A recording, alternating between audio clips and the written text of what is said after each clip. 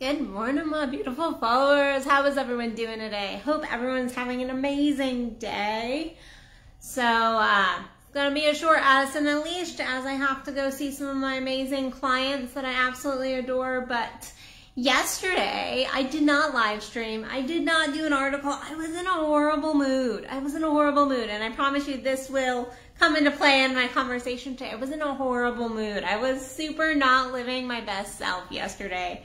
I know some of it was hormonally engaged, but the fact is, like, I woke up and I was just not in a great space. I was really just in the funk of things, and I was in this horrible mood, and I was just really in the feels. I was really in the feels, and a friend had messaged me, and I'm like, yeah, I would actually love to. I had a bunch of things going on yesterday, but I was like, I would love to get together and just have a cup of coffee after my day. That would be really nice to just sit. And then as I sat with this friend, and I just kind of shared some of what was going on, my feelings, and really just, she held space for me. And it was a beautiful moment where she just held space for me. That's really all I needed in that moment, was to hold space, because then I worked myself out of it, because I know what to do to work myself out of a mood. I know that if I try to push against it, oftentimes I actually just cause a worse mood. I cause a worse mood, and sometimes you just need somebody to hold space. You just need somebody to be there. And I was thinking about relationships, and I was thinking about even coaching. And there's a lot of times in our current world, we have this masculine energy focus about feelings. There is this desire to push through. Because yesterday, somebody else in my world said, sounds like you're having a pity party. I'm like, damn right, I'm having a pity party. I'm having a moment. I'm having some feelings, and they're coming up, and I'm acknowledging those feelings. I'm acknowledging what's coming through. Again, a lot of it was hormonally induced, but still, and I knew that, and I was like, I just need to breathe through this. I need to let myself cry. I need to let myself get angry. And I was thinking about coaching, and I was thinking about friends and my relationships with people in my life. And right now we have this masculine focus of fix it. If you're in a negative mood, if you have any negative vibration come up, you have to fix it. Fix it now. Fix it, fix it, fix it. And we end up throwing a lot of spiritual jargon at people of like, get in alignment, and you need to raise your vibration. And like, we almost start manically trying to fix the problem instead of just sitting with it, being in that feminine energy of sitting with it. And we can't, a lot of people, as I coach my couples and even my singles that are in relationships, we struggle as a society right now to just sit with people in their feelings. Now, there's a difference between somebody in your life that is just like always in the negative, and they're not moving through it. They're not processing through it.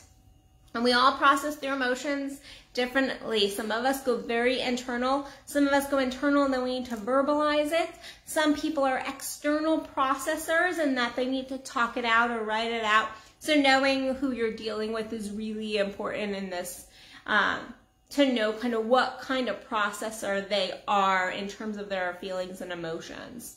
But we struggle to sit with somebody who is crying, who is angry, who is depressed, and a lot of that is actually our own wounding. We feel like it's not okay. And so we try to fix the situation instead of just like being with somebody. Again, we're not talking about somebody who is constantly in the negatives. If you have people in your life, then I hope that you've chosen them wisely. I'm hoping you chose them wisely.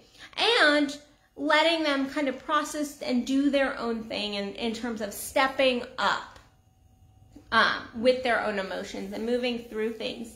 But sometimes in this hyper-independent world, we think we have to do it all ourselves, but there is a great gift in allowing somebody else to hold space for us. There is a great gift in sharing our vulnerability of our emotions, because if you cannot hold somebody in their darkness, you cannot hold them in their light either.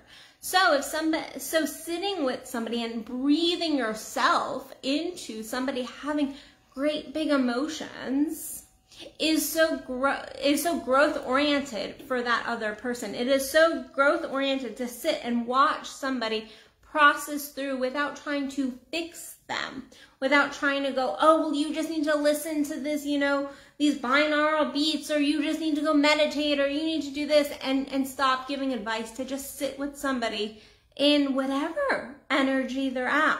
It really brings us to our presence level. When we start to try to fix people, what ends up happening is we oftentimes lose our presence level.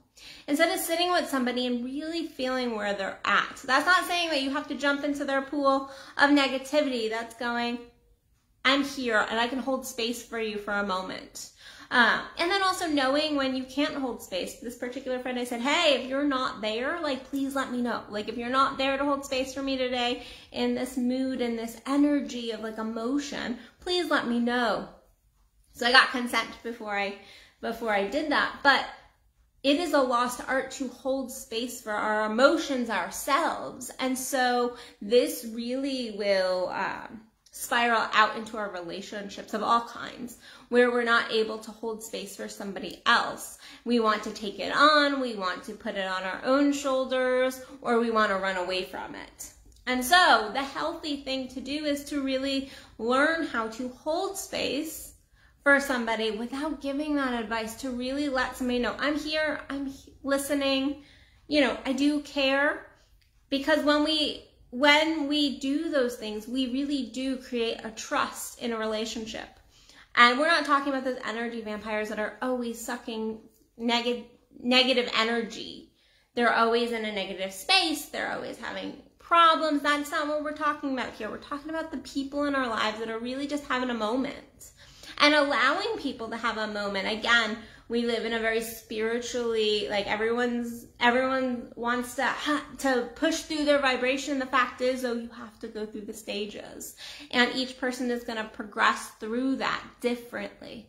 So if you're in a relationship and your woman or your man is having a moment to just sit there and try not to give advice. Try to just sit with them in the stir of the feelings. And then check yourself of, why am I so uncomfortable sitting with somebody else's emotions? I want you to really test yourself. Can you really sit in it and feel it and not fix it?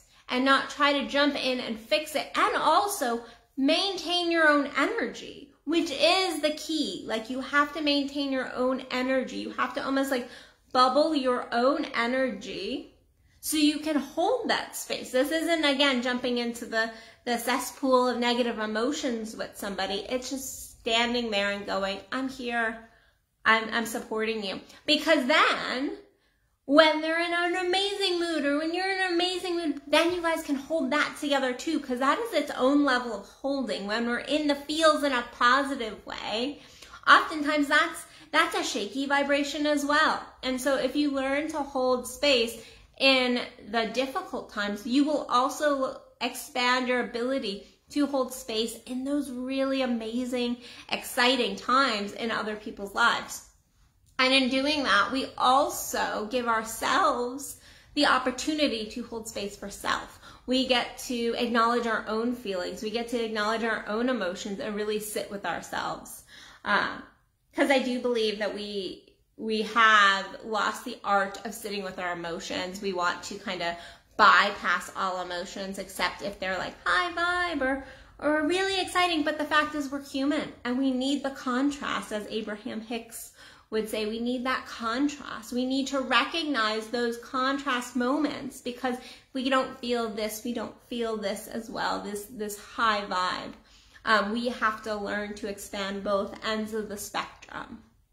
And so, if you're in a bad mood today, if you have a low vibe, if somebody comes to you and is having a struggle, instead of judging it, instead of trying to fix it and push through it and actually like war against it, which we know doesn't work, try to just sit with it. Try to sit with the other person's emotions, your emotions, and see where the ego wants to jump in there, wants to not just fix, but also wants to kind of retract. So see where your reactions come up in that. And if it's just with yourself, try to have a little compassion, to sit with self and go, breathe through that emotion, feel it, and maybe let somebody else support you in it, because you're not alone. And, you know, we all need a little bit of support in this independent world of do it yourself. Guess what? We all need people in our lives. So yeah.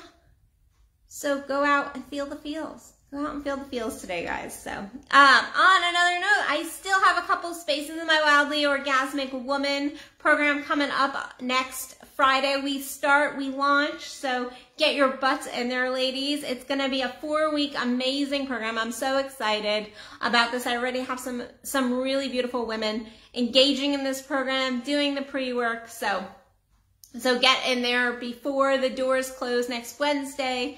Other than that, I am starting to reopen my one-on-one clients for June. So if you are interested in one-on-one coaching, whether that's online or in person, then head over to addisonbell.net and you can fill out my application to work with me with a start date of June. So head over there. Other than that, just go have an amazing rest of your day and make sure to grab that fire within.